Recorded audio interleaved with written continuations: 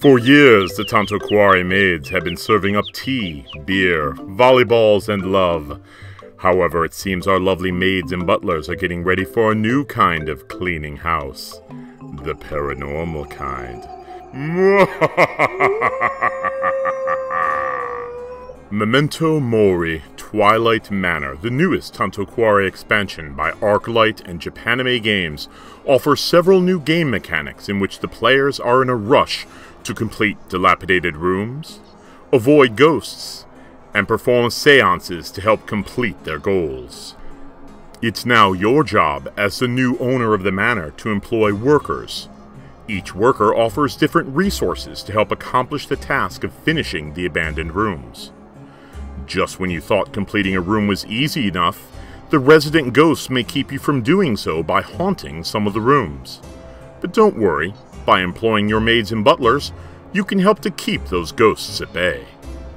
Madame Damnable and her seances may offer some assistance as well.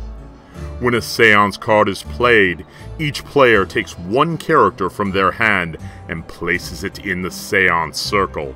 Then a tarot card is revealed. The Fool card makes all players return a worker back to the town.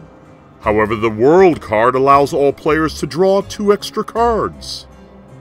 In Tanto Cuore 6, half of the characters are alive, and the others are ghosts. These ghostly characters can be quite powerful, but they can also turn on you.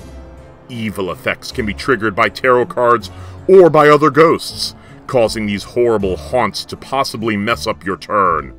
A player wins by collecting as many VP points as possible. Just like the previous Tanto Cuore sets, you can mix and match cards.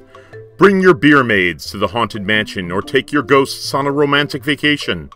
The possibilities are unlimited.